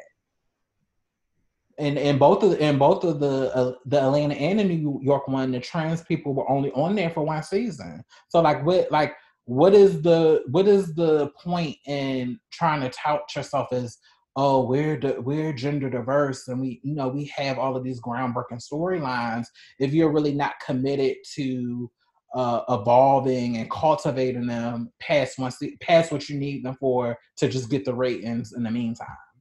So it just really makes me question the intent behind these shows trying to capitalize off the transgender conversation.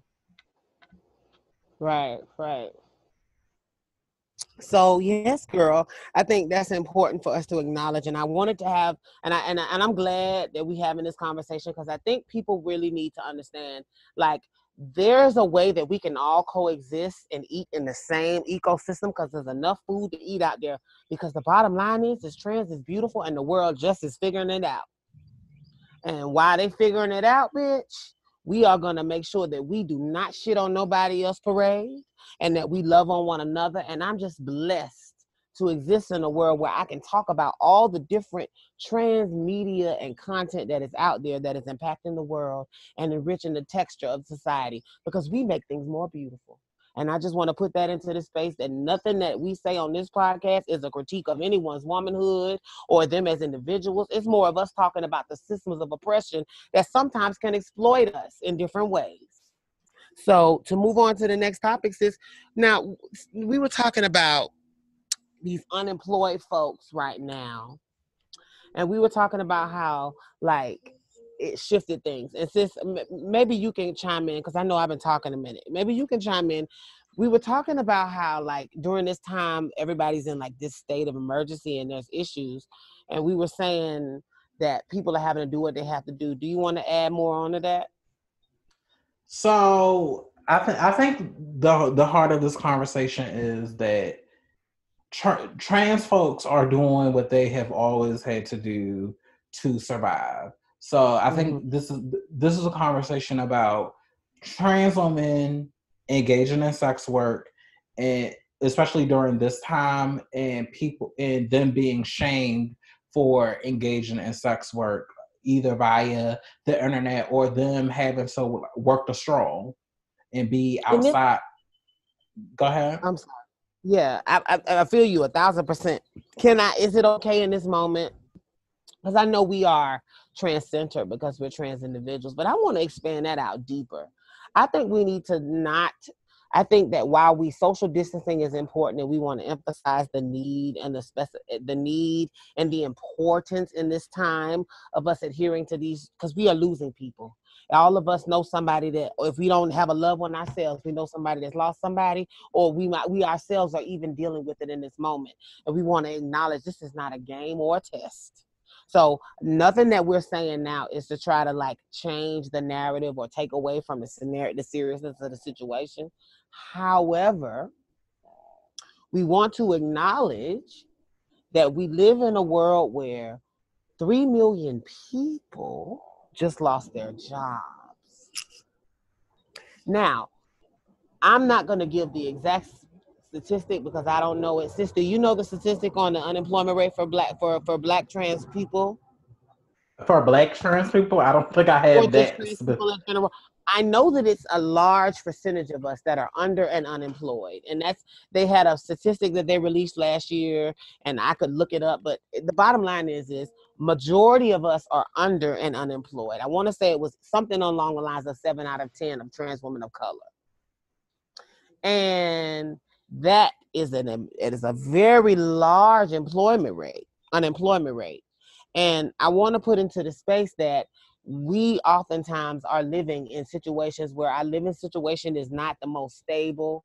And now under this administration, some of the programs that were supporting a lot of the funding is drying up in some, especially in the South, where Medicaid and a lot of the funding for HIV/AIDS and Ryan White funding was not extended in the way that it should. We've seen a lot of shutdown of critical services that were supporting the trans community, right?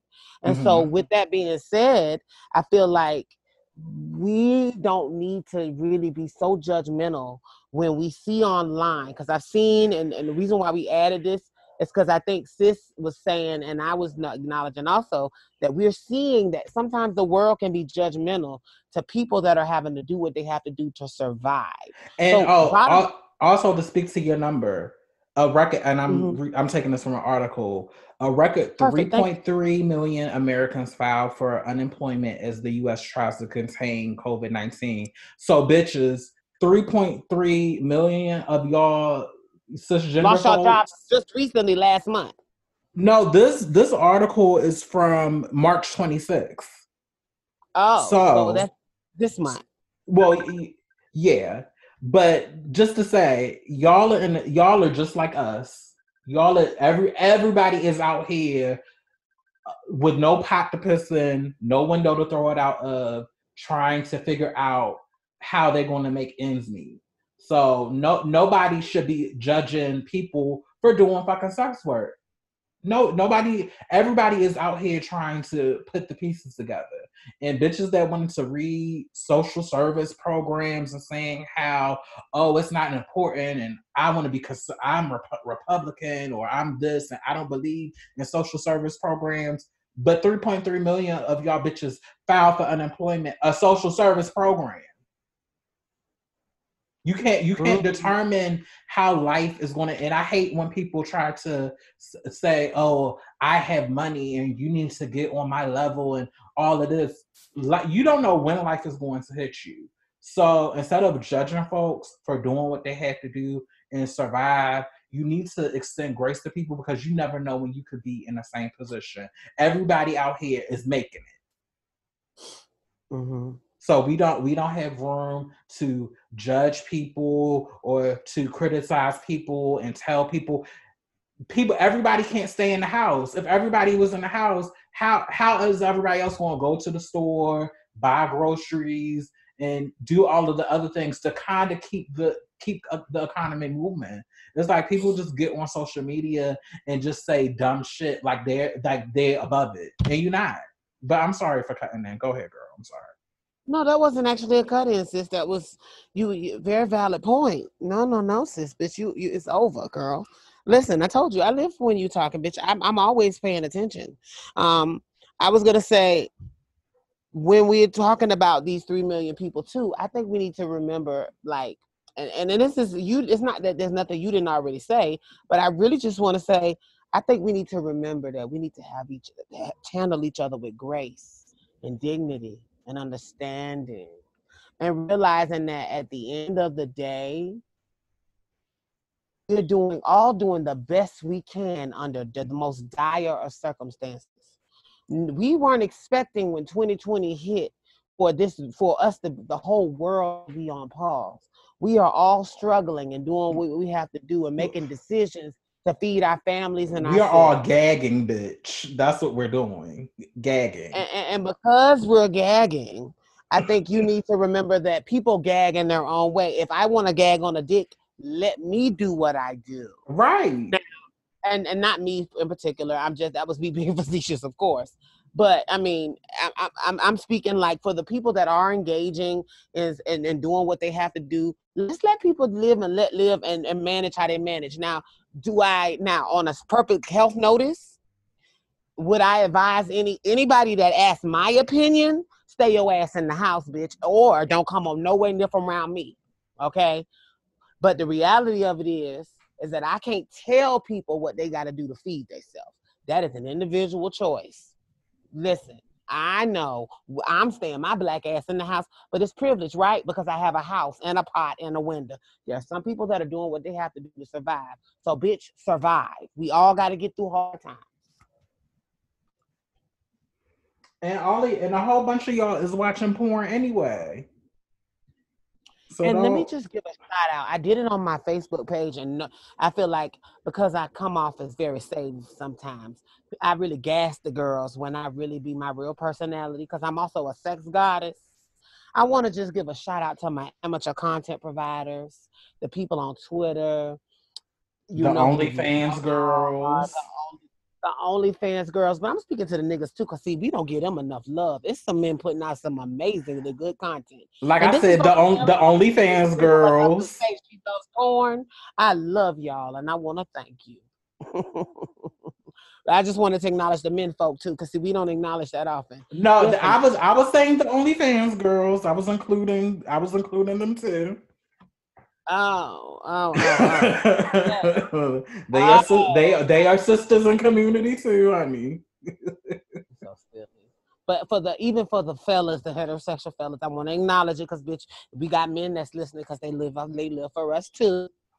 And I want to acknowledge y'all. I appreciate you too, brother. You just keep busting them nuts, you thick daddy brother. I live for it. All my daddies out there, put out more content.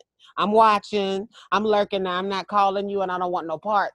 But I enjoy the hedonism that is happening in people's houses as y'all get more and more bored.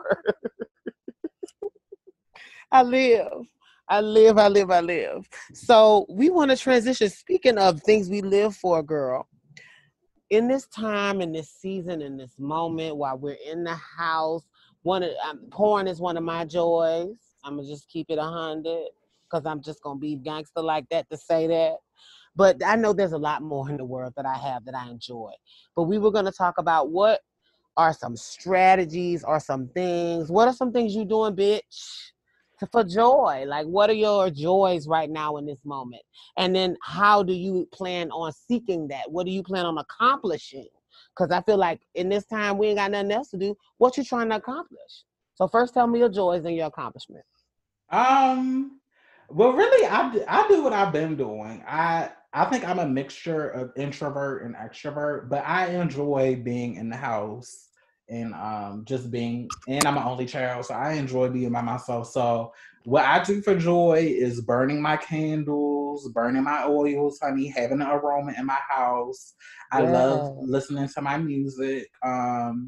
I just got into this new artist. She's from the UK. Her name is Brie Runway. I think she is over. She's like dark skin, like really, really pretty. She sing and she rap.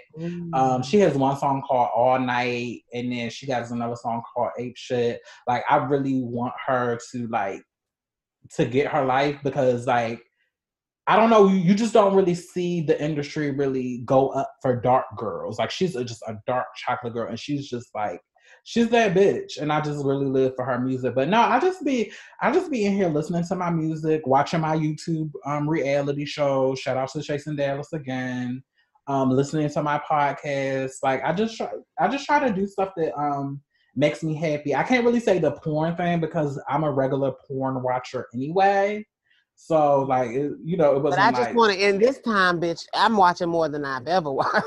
yeah, no, I have like a healthy porn collection. I am definitely subscribed to some OnlyFans people, but that I was using porn.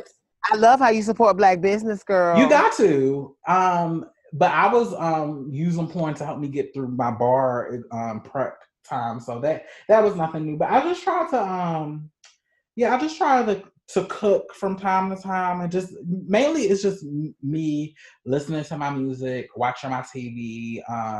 I'm trying to think of what shows I'm watching on TV. So Boomerang, the new season just came out. That show was really cute. Girl, I almost got too deep just then. I was about to say, but no, we got to get more comfortable with our fan base before we get into our porn kinks. That's intense. Oh no!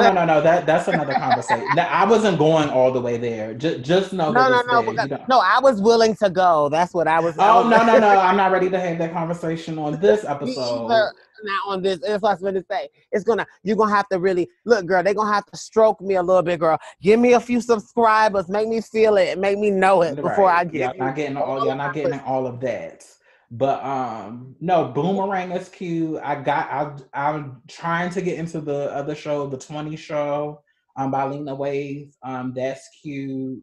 What else am I really? It's not really nothing good on TV right now that I'm watching. But yeah, I'm just trying to it's just little things. There's only but so much you can do in a day, so that's what I'm doing. So my joys.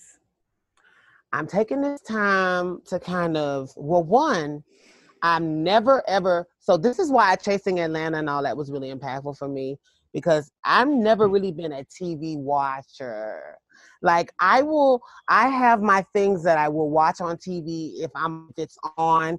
I have things that I'll even put on the TV in the background sometimes, particularly because especially during this time, my husband is one of those essential folk that's doing what they got to do. So I'm home alone and I'm kind of anxious because he's not here. The world is a crazy place.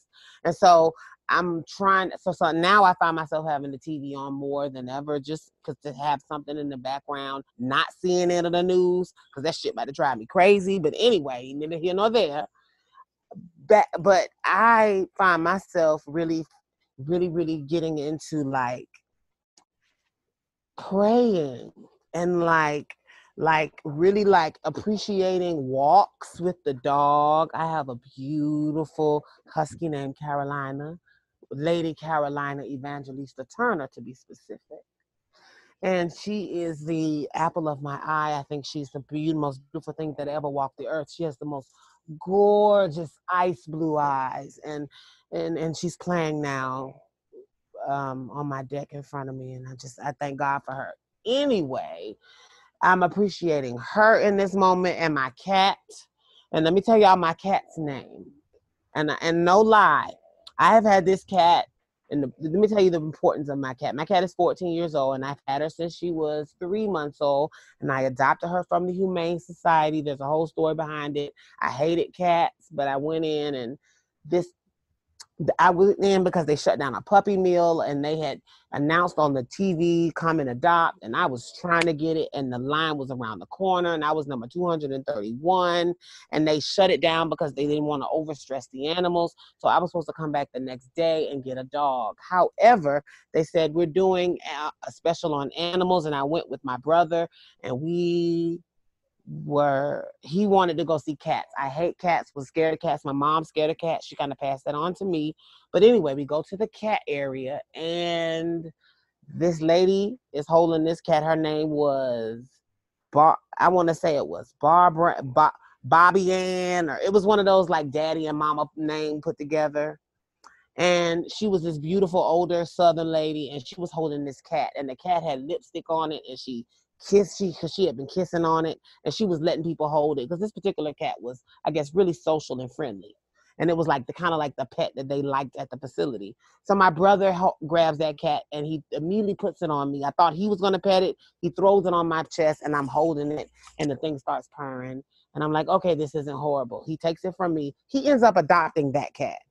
Now, I'm like, I'm still not really feeling it. I'm looking around. She hands me different cats. I'm like, I don't really want to touch no more. That one was cute, but I don't know.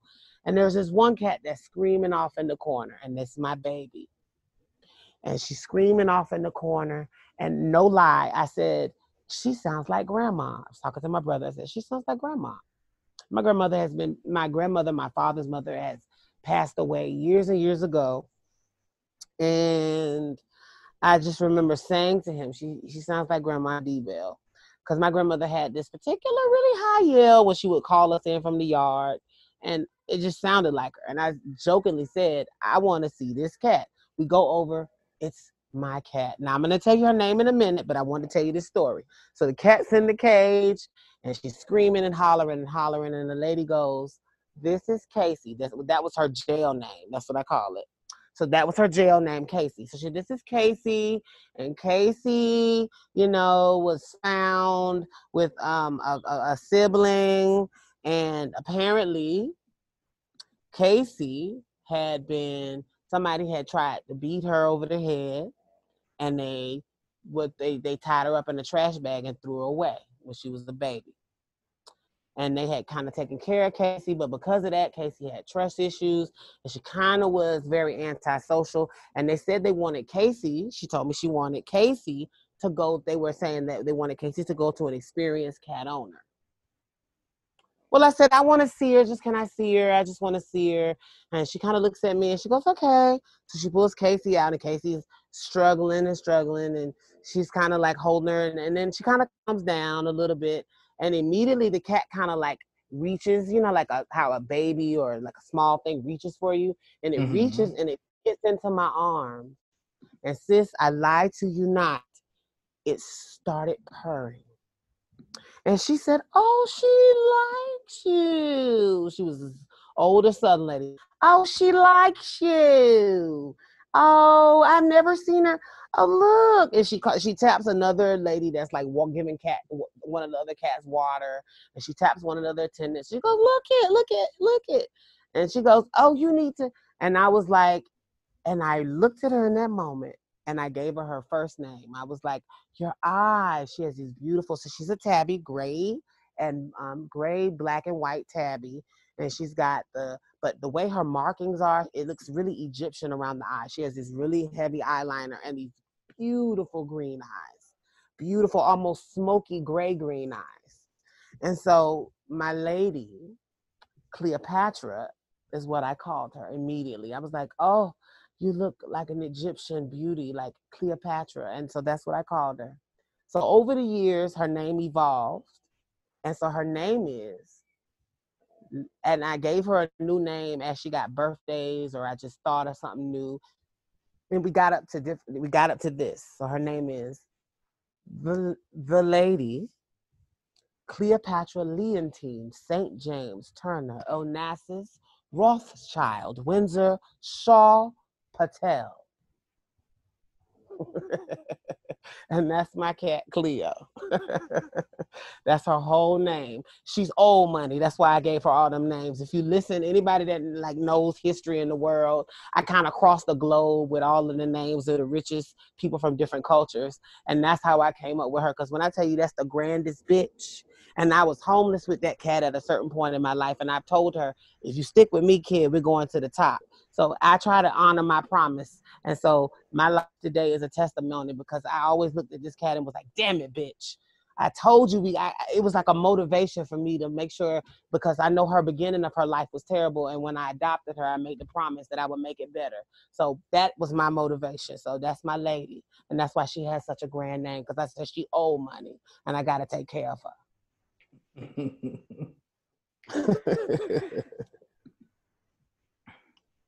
Mm-hmm.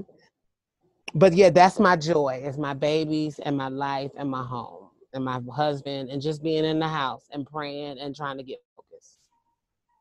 And this podcast, that's definitely, and you, Brianna, in this moment that we're in right now. Like, this is our natural friendship, and I love that we're still having it in this really casual, free-flowing way, because I think that's what's beautiful about us, is this is life. We're not really doing anything that's extra sophisticated. We actually are the kind of people that have these conversations, and I think that's important for people to see, is just the intelligence and the gifts that just trans women have and that we have. And that's not saying that we're exceptional. We are actually common to each other in the circle of excellence that we operate in. And right. I think that's something that needs to be shared more, you know? Sometimes I think that worked against me, because I think when you say that you're trans, people are just expecting you to just be like out of control or just turn up all the time, and I'm very quite boring. Or like when I date guys, and I think their idea of trans is just being like extra, or just being tranny-lish all the time, and I'm like, yeah, that's not me. And you could just tell that they were expecting more. So no, we regular people. I mean, we regular people. Mm-hmm. Mm-hmm. We are. And we live in a world where, like, I love the diversity. Let me ask you, do you follow the Olympics? I do. And I am grieving for two reasons. One, I used to be an athlete, and it was my dream to be FloJo one day. That's why that trans conversation yesterday was particularly like hitting home for me. Like, because now I feel like I could run and compete, even though I know I can't, because I have injuries that I sustained that will prevent me from ever being able to really compete on that level. However, I still am really fascinated with the Olympics, and bitch, I am over it that it's not happening. And then I also have a cousin that was supposed to compete this year. She competed in the last Olympics, and I believe she placed. I want to say silver medal, in weightlifting. She's a petite, pretty little girl. But when I tell you my cousin can lift some weights, honey, she does deadlifting. Shout out to my cousin. Lord, it's so many of them, and they all start with the letter J.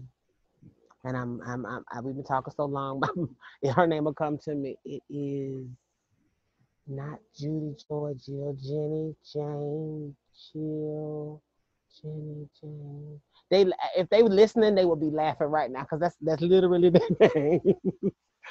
Julie's the old. Okay. I want to say it's my cousin Jenny. Jenny, it is. It is Jenny. Jenny, I love you, girl. Jenny Arthur. She's competing for the U.S. Olympics, or she was going to this year. She qualified. She placed in the last Olympics. She was going to compete again this time. Shout out to my cousin Jenny Arthur. Love you. Yeah, I'm not really into sports, so it's no shade. I didn't feel no type of way. I'm not a sports girl. I'm not. Oh. Mm-mm. Mm. I'm not. I mean, the colors of the rings. I mean, that's cute, but I'm I not. count I count down the time, sis. Like literally, I'm one of them people. The Olympics when it comes on, but starts becoming a part of my TV for the weeks that it's on. Like I gotta catch swimming. I gotta catch some gymnastics. I gotta catch a little bit of figure skating. I gotta catch some like it's serious for me. It's serious for me. It is. Well, the figure skating is Winter Olympics, but I got to catch my track and field. Now, track and field, I'm gonna watch all of that, and I'm gonna follow the heats. I'm gonna watch all the heats. Oh yeah, girl, I'm gonna The pick one. only reason I watch track and field is to see the men with the meat in their little suits. I mean, that's all. That's all That's I. another good reason to watch. I'm not gonna lie, bitch. That's another amazing reason to watch. I want to appreciate the era of the unitard with no draws. Thank you for your ministry. But I also appreciate the talent, and I like I said, to me, just I root for our country, and I know the names of my favorite athletes that are track athletes, and like yeah, I'm still in it, girl. So for me, I am devastated that the Olympics is not happening, but I understand it. But I'm still devastated because as an athlete, I know you don't have very long. Like, who can wait 4 more years to do this again? So hopefully they're postponing it to something in reasonable, like 2021. And even then, that's still difficult because you were in prime condition. Like, bitch, I know what it takes to get ready for something like that, and this is really damaging. So shout out to all the athletes. That's just insane to me. But I understand COVID is here, and we got to do what we got to do.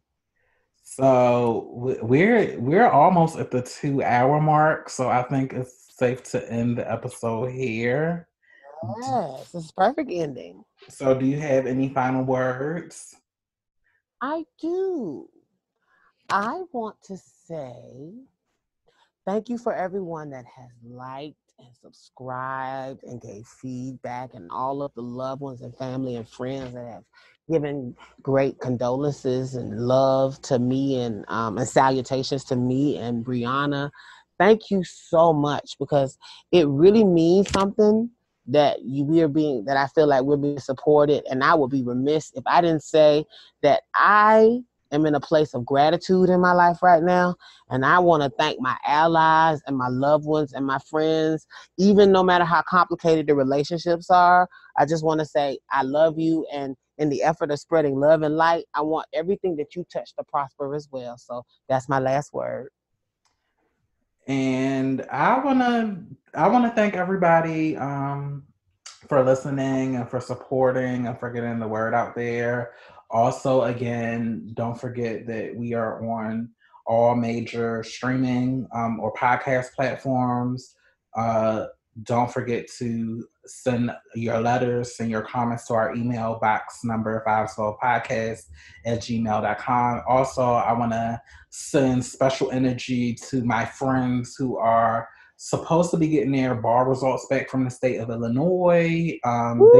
They should definitely be out by the time this episode drops, but definitely just want to lift them up, send them positive energy. I don't get my results back until May, and I'm praying to God that I pass, because I do not want to go through the process of preparing for the bar again. So let's just keep everybody in prayer, and hopefully everybody gets up. Can I say this real fast? You did pass, and we're going to speak it, and it is so. We're not even speaking and operating in doubt, baby. You passed that. Yes, ma'am. I So believe in it. My faith tells me that you passed. Amen. we will leave that here, and we will see you next week on box number 512 podcast. Bye. Bye. Love y'all. Bye. Thank you for listening to box number 512. And don't forget to subscribe. And like all of our pages on social media. And don't forget to subscribe so you can see what we'll stock on the shelf next week. Bye.